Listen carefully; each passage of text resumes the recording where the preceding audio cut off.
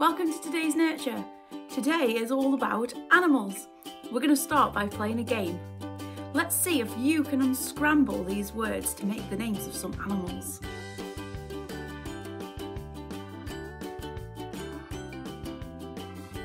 How did you do?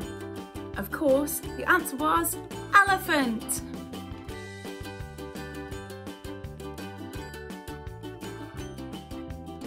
Time's up. The answer is a monkey.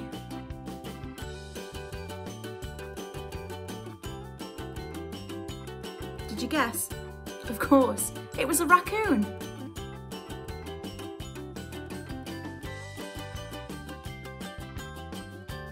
Oh, tricky one. This one was a giraffe.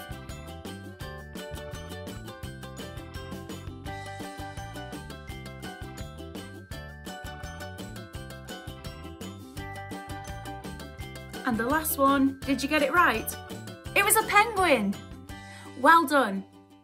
It's time to sing some songs.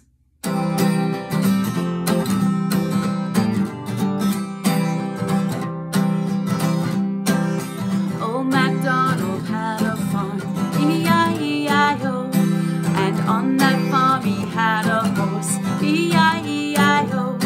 With a everywhere. Old MacDonald had a farm, E-I-E-I-O. Old MacDonald had a farm, E-I-E-I-O. And on that farm he had a sheep, E-I-E-I-O. With a here and a here, everywhere. Old MacDonald had a farm, E-I-E-I-O. Old MacDonald had a farm, E-I-E-I-O. And on that farm he had a duck, E-I-E-I-O. With a here and a there, here, there, everywhere. Old MacDonald had a farm, E-I-E-I-O. Old MacDonald had a farm, E-I-E-I-O. And on that farm he had a goose, E-I-E-I-O. With a here and a there, everywhere. Old MacDonald had a farm, E-I-E-I-O. Old MacDonald had a farm, E-I-E-I-O. And on that farm he had a cow, E-I-E-I-O. With a there, here, there, everywhere a moo-moo. Old MacDonald had a farm, E-I-E-I-O. Old MacDonald had a farm, E-I-E-I-O. And on that farm he had a dog, E-I-E-I-O. With a here and a there, here, there, everywhere. Old MacDonald had a farm, E-I-E-I-O. E-I-E-I-O, E-I-E-I-O.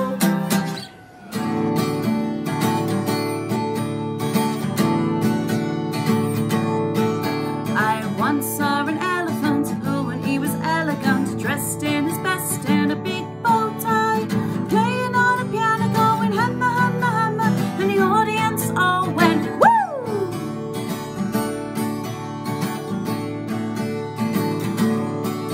I once saw a dinosaur who he had a mighty roar, dressed in his best and a big bow tie, playing on a drum, going rum-ti-tum-ti-tum, playing on a piano, going hammer, hammer, hammer, and the audience all went woo!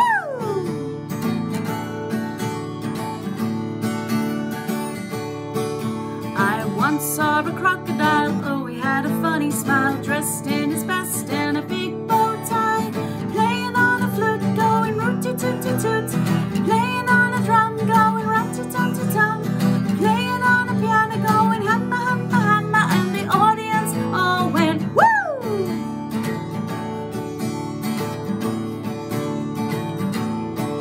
I once saw an octopus who he liked to make a fuss, dressed in his best and a big bow tie, playing on guitar, going la-di-da-di-da,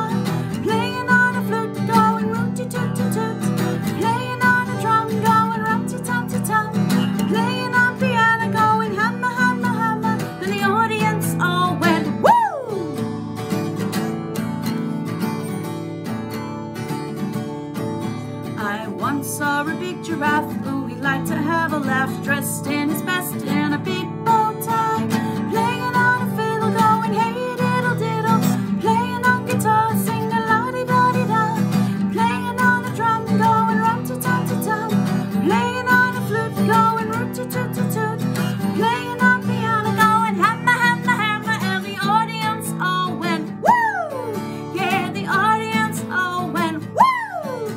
Yeah, the audience all went woo!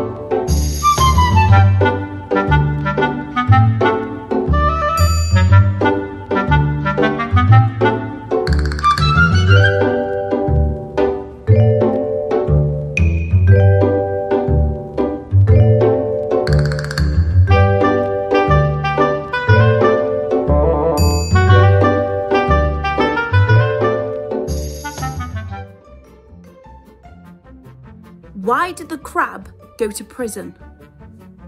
Because he kept pinching things. What do you get if you cross a crocodile and a flower? I don't know, but don't smell it. What do you call an elephant in a phone box? Stuck. Which shark wrote famous plays? William Shakespeare. It's time for a story. This is a story about a rabbit whose name was Peter. The Tale of Peter Rabbit by Beatrix Potter. Once upon a time, there were 4 little rabbits, and their names were Flopsy, Mopsy, Cottontail, and Peter. They lived with their mother in a sandbank under the root of a very big fir tree.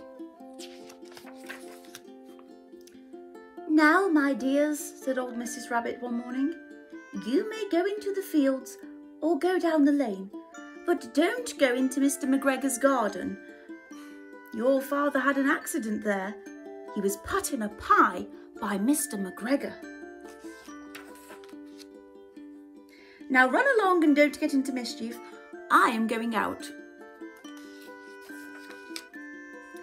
Then old Mrs. Rabbit took a basket and her umbrella and went through the wood to the baker's. She bought a loaf of brown bread and 5 currant buns.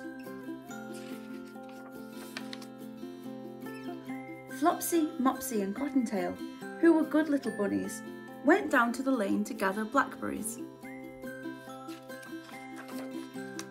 But Peter, who was a very naughty little rabbit, ran straight away to Mr. McGregor's garden and squeezed under the gate. First, he ate some lettuces and some French beans, and then he ate some radishes.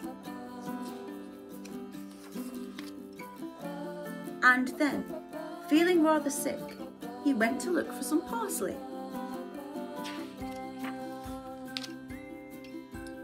But round the end of the cucumber frame, whom should he meet but Mr. McGregor? Mr. McGregor was on his hands and knees, planting out young cabbages. But he jumped up and ran after Peter, waving a rake and calling out, "Stop, thief!" Peter was most dreadfully frightened. He rushed all over the garden, for he had forgotten the way back to the gate. He lost one of his shoes among the cabbages, and the other shoe amongst the potatoes. After losing them, he ran on 4 legs and went faster, so that I think he might have got away altogether if he had not, unfortunately, ran into a gooseberry net and got caught up by the large buttons on his jacket. It was a blue jacket with brass buttons, quite new. Peter gave himself up for lost and shed big tears, but his sobs were overwhelmed by some friendly sparrows, who flew to him in great excitement and implored him to exert himself. Mr. McGregor came up with a sieve, which he intended to pop up on top of Peter, but Peter wiggled out just in time, leaving his jacket behind him, and rushed into the tool shed and jumped into a can. It would have been a beautiful thing to hide in if it had not been so much full of water. Mr. McGregor was quite sure that Peter was somewhere in the tool shed, perhaps hidden underneath the flower pot. He began to turn them over carefully, looking under each. Presently, Peter sneezed. Achoo! Mr. McGregor was after him in no time. And he tried to put his foot upon Peter, who jumped out of a window, upsetting 3 plants. The window was too small for Mr. McGregor, and he was tired of running after Peter. He went back to his work. Peter sat down to rest. He was out of breath and trembling with fright, and he had not the least idea which way to go. Also, he was very damp with sitting in that can. After a time, he began to wander about, going lippity-lippity, not very fast, and looking all around. He found a door in a wall, but it was locked, and there was no room for a fat little rabbit to squeeze underneath. An old mouse was running in and out over the stone floor, carrying peas and beans to her family in the wood. Peter asked her the way to the gate, but she had such a large pea in her mouth that she could not answer. She only shook her head at him. Peter began to cry. Then he tried to find his way straight across the garden, but he became more and more puzzled. Presently he came to a pond, where Mr. McGregor filled his water cans. A white cat was staring at some goldfish. She sat very, very still, but now and then the tip of her tail twitched as if it were alive. Peter thought it best to go away without speaking to her. He had heard about cats from his cousin Benjamin Bunny. He went back towards the tool shed, but suddenly, quite close to him, he heard a noise of a hoe. Scritch, scratch, scritch, scratch. Peter shuddered underneath the bushes, but presently, as nothing happened, he came out and climbed up on a wheelbarrow and peeped over. The first thing he saw was Mr. McGregor hoeing onions. His back was turned towards Peter, and beyond him was the gate. Peter got down very quietly off the wheelbarrow and started running as fast as he could go along a straight walk behind some black currant bushes. Mr. McGregor caught sight of him at the corner, but Peter did not care. He slipped underneath the gate and was safe at last in the wood outside the garden. Mr. McGregor hung the little jacket and shoes for a scarecrow to frighten the blackbirds. Peter never stopped running or looked behind him until he got home to the big fir tree. He was so tired that he flopped down upon the nice soft sand on the floor at the rabbit hole and shut his eyes. His mother was busy cooking. She wondered what he had done with his clothes.